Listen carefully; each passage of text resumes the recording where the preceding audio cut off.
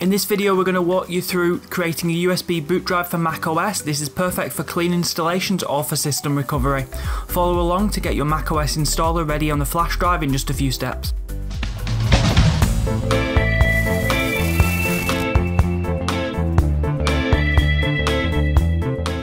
The hardware of this computer is all set up and ready to go, but the new hard drive is still completely blank, so that means we've got to install an operating system on it. Now you could be old school and use a CD or DVD disc, but today we're going to do it the more modern way by creating a USB boot drive. Today we'll be installing a version of macOS, so before we begin we'll need the macOS ISO file. This file is essentially a disk image containing all the necessary components to install macOS. Yes, I know Apple prefers people use the DMG format rather than an ISO format, but I'm doing this on a Windows computer. It's just easier with an ISO file and it'll work the same. It'll be absolutely fine. If you have a problem with me, leave it in the comment below. It'll boost video engagement. I always get my old macOS ISOs from archive.org. When I go to the website, I usually just search for Mac ISO and almost all versions of macOS will come up there. If you click on it, it'll then take you to a page where the ISO file is available for download. The same method should work for any recent version of macOS. On the page, you'll see a list of available download options, such as direct links or torrent downloads. Choose whichever you prefer. I'd usually use a torrent, but for this example, we'll do a direct download. The ISO file can really vary in size, and for some versions of macOS can be quite large, so it might take some time to download depending on your internet speed. Make sure to double check the version of macOS to make sure you're downloading the correct one that you want. The ISO file that we're downloading is a disk image format that contains an exact copy of the data, as would be on an optical disc, such as a CD or DVD. The name ISO comes from the international body that sets the standards for this file type. Essentially, an ISO file is a snapshot of a disk, which includes the file system structure and the actual data. It's often used for distributing software, operating system installations, or other large files that need to be copied onto physical disks or mounted directly into a computer. On the other hand, DMG disk image files are the Mac equivalent of ISO files. Now, while ISO is commonly used on Windows and Linux environments, Mac users often encounter DMG files for mounting their virtual drives, particularly when downloading software or applications. So if you're on a Mac or installing macOS, you might be using one of these DMG files instead. The installer we're using, Balena Etcher, can handle both types of files. You can also use ISO or DMG files to run an OS in a virtual machine if you ever choose to do that. While the ISO is downloading, let's set up the tool we're going to use to create the bootable USB drive, Balena Etcher. It's a free, easy to use tool for flashing images to USB drives and SD cards. Open up our web browser again and go to balena.io/etcher. That's the official website for Balena Etcher. Once we're on the site, we'll see a prominent download button. Click it to download the version that matches our operating system, whether it be Windows, macOS or Linux. If we're using Windows, the installer will be an exe file. When the installer is downloaded, open it to begin the installation process. Follow the on-screen instructions to install Balena Etcher. It's a simple process, just click Next and accept the default settings.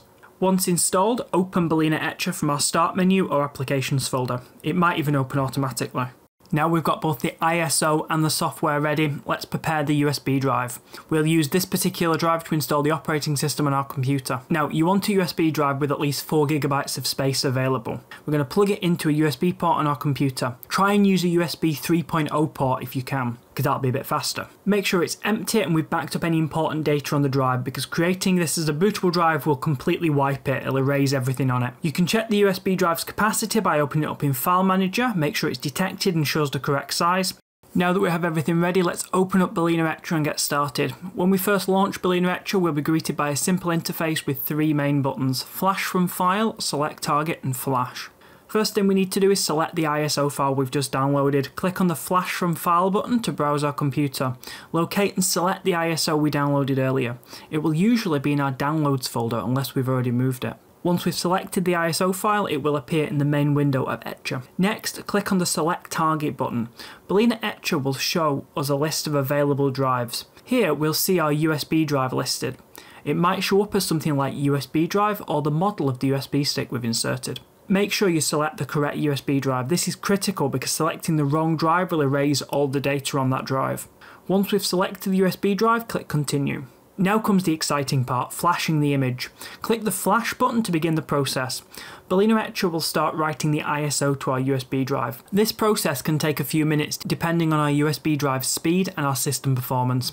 We'll see a progress bar that will show how much is left to complete. Once the process is done, we'll see a flash complete message and Etcher will notify us that the USB drive has now been flashed with the ISO file we downloaded earlier. This means our USB drive is now ready to boot our OS. We can now safely eject the USB drive from our computer and we're all set, ready to use it for installation. And there we go, we've successfully created our bootable USB drive using Balena Etcher.